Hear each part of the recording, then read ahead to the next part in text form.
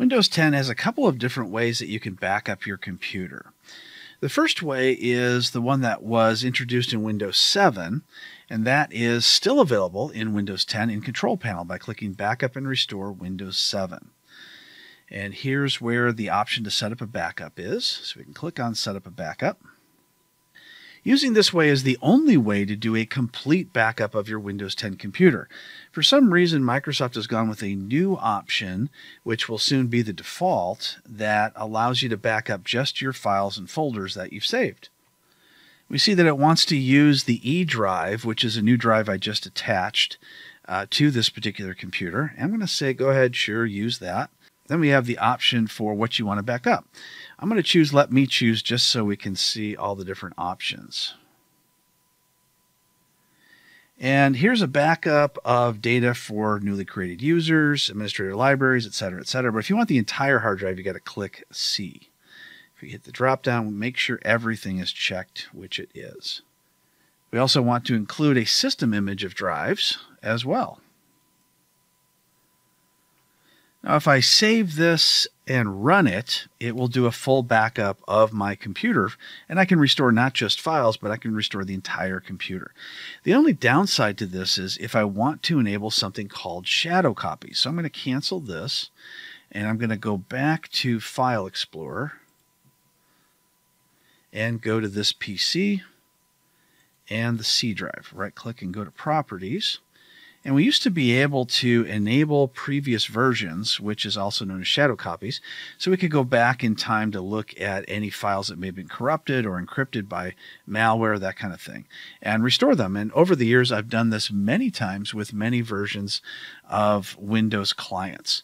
But it's no longer possible to do it that way if we use the Windows 7 type of backup. So what we have to use now is the file history type of backup.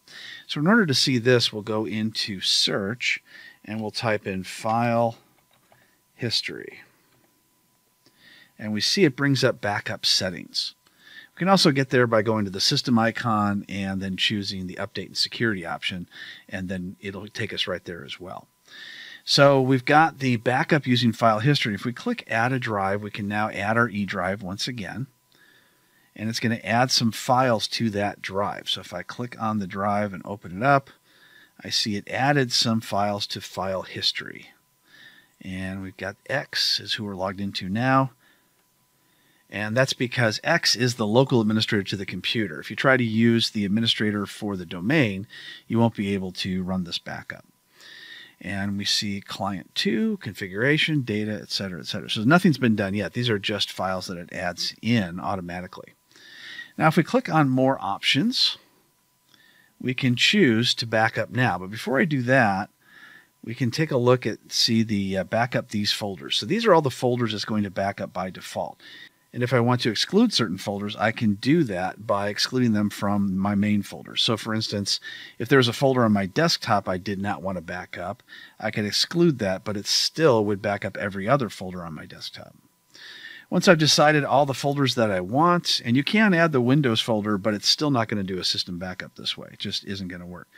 I'll click Backup Now. Now, if you get an error at this point, it's probably because you're not logged in as a local administrator. So make sure you log off and go in as a local administrator, not a domain administrator. And it's starting to back up the data. Once the data is backed up, we can choose to restore some of that data as well, and it'll also allow us to enable our shadow copies, which we'll be doing in an upcoming video.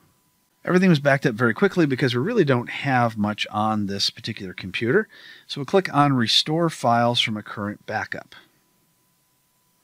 And here are all those folders that we saw earlier, and if there's any files inside them, we can choose to restore them.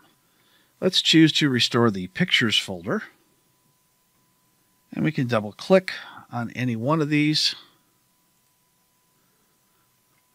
and then click on Restore. And now it's done. So that's how easy it is to restore any of the files that we need from our backup of this new type of backup and restore program that's been out since Windows 8. However, if you really want to protect the entire computer, then you want to use the Windows 7 option.